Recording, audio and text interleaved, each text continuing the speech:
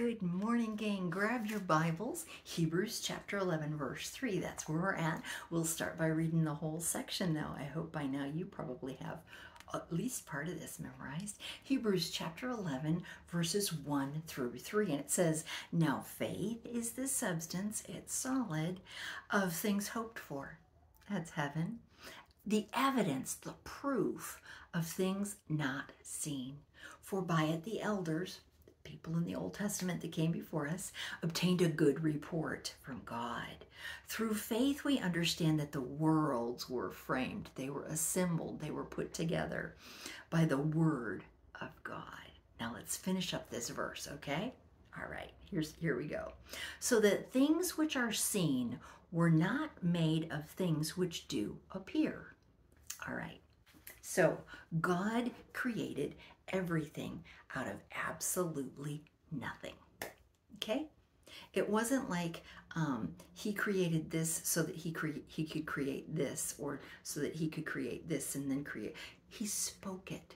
Remember, we read in Genesis, he spoke and the world was there. He spoke. If everything was, it said it was devoid. It was empty. It was empty. Nothingness. And God created the heavens and the earth and the sky and the atmosphere and the clouds and the stars and the sun, moon, and stars. He spoke it and it was all there. Now, we accept that by faith because we believe in God. We put our faith in Him. Now, there's a reason why I'm really stressing this. It takes faith to believe that God made everything out of nothing. It takes faith, doesn't it? But there are people out there who believe in evolution.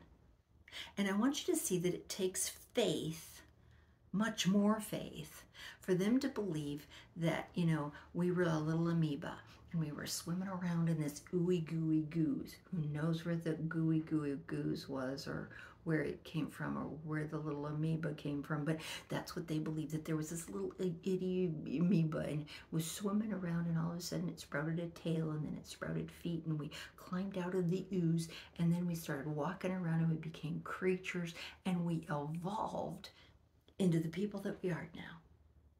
It takes so much more faith to believe that that happened than to believe that our God could speak it and it existed, and He made everything perfectly to fit together perfectly, so that we have gravity on Earth. Do you realize that all of the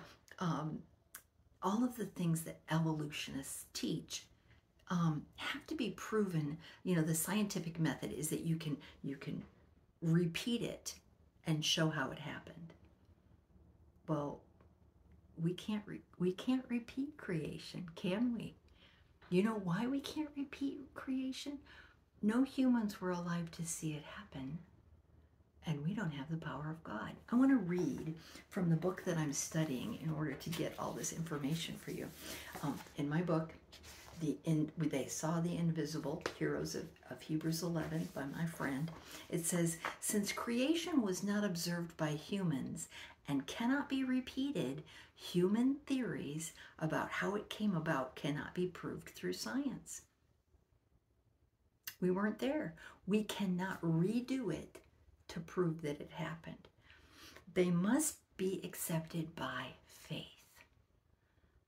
But God was an eyewitness to creation because He did it and has told us about it in His Word, that it happened. By faith, we believe what He says. That's what it comes down to, gang.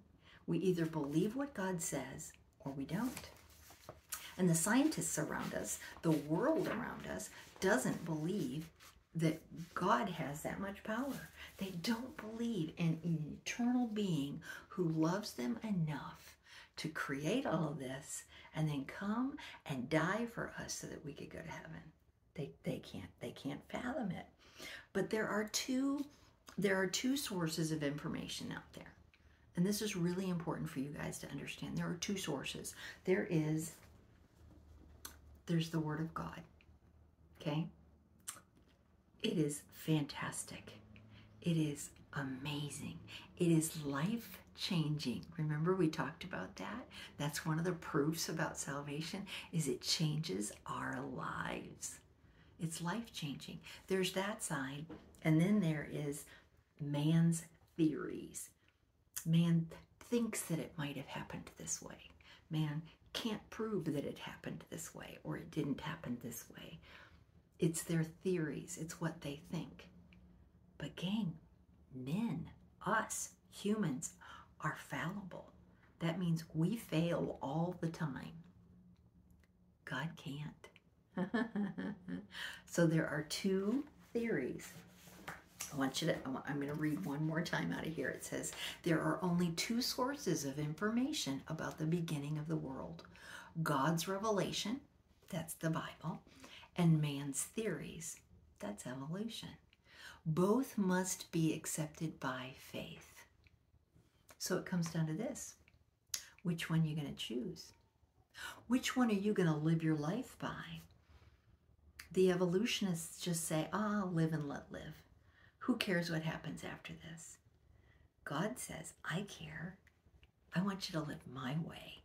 I want you to follow me so I can give you a place in heaven eternally. What you believe and what you do with that belief is really important. So there are two sources of information. God's revelation and man's theories. I love you. I hope you're having a great day, and I hope you choose to believe God over man every time, in every situation, not just in this one, but in every situation. I love you. Bye-bye.